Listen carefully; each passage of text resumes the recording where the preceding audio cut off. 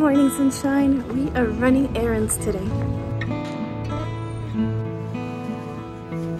La manguerita que va de la taza a la pared, pero no sé si vienen diferentes tamaños porque no la traje. So we just came back from one of our trips, and it occurred to me that I've never shown you what my day looks like when we come back, because there's a lot of things that I have to do.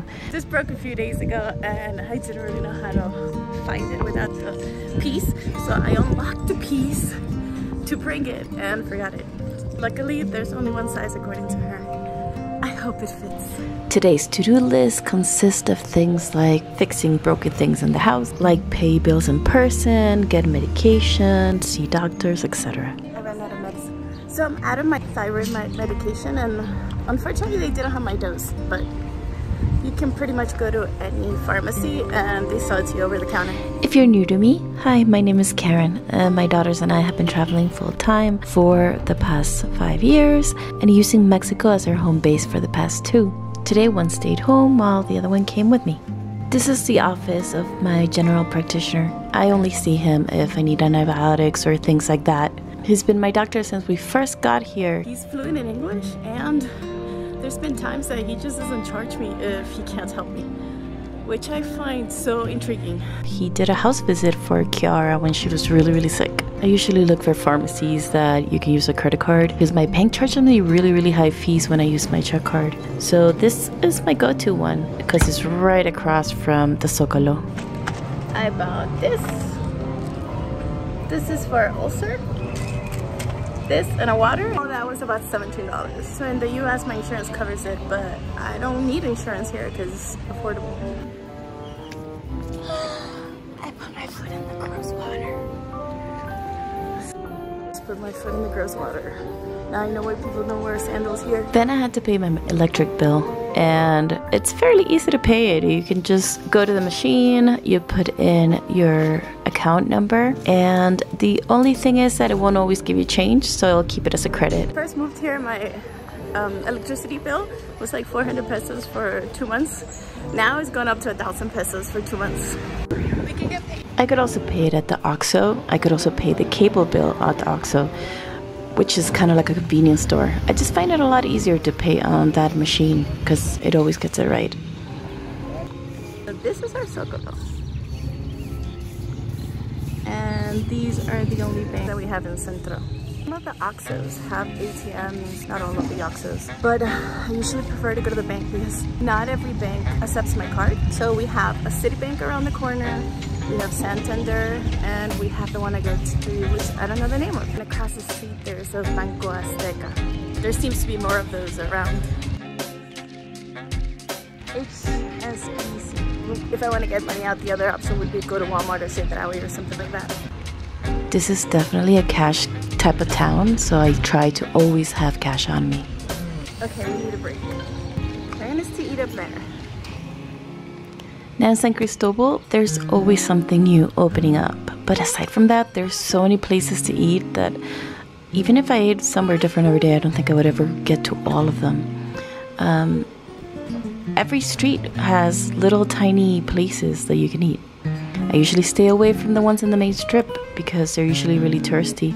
The prices on this one were really reasonable though, so I was quite surprised. I think that's an antro, which is like a club. But this one is a hotel. And it had a beautiful view.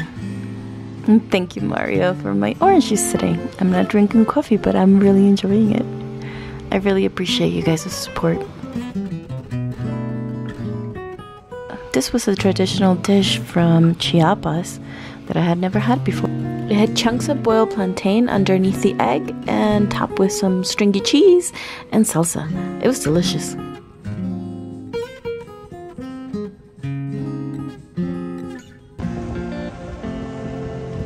Now we're on our way to the dentist. That's another thing that we have to do as soon as we come back.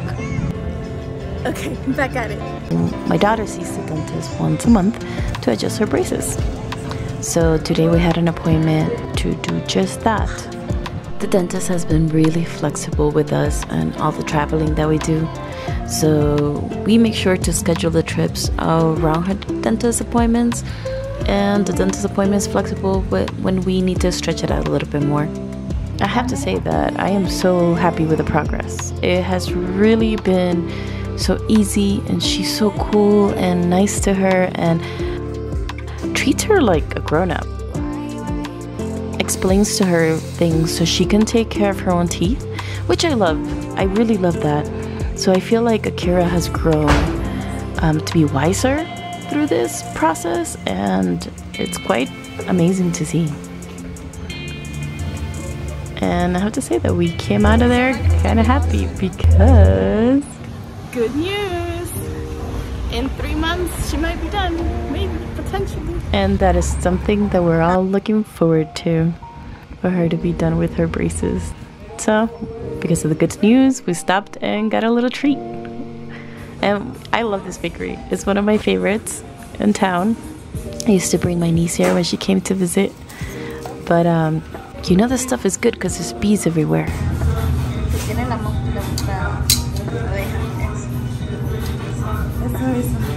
And you can see the stuff being baked in the back.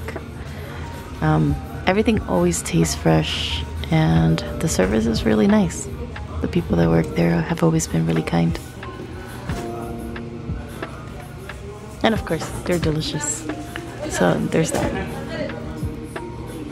And the cool part is that for the big breads, they'll slice them for you. So I usually will get this instead of regular sandwich bread.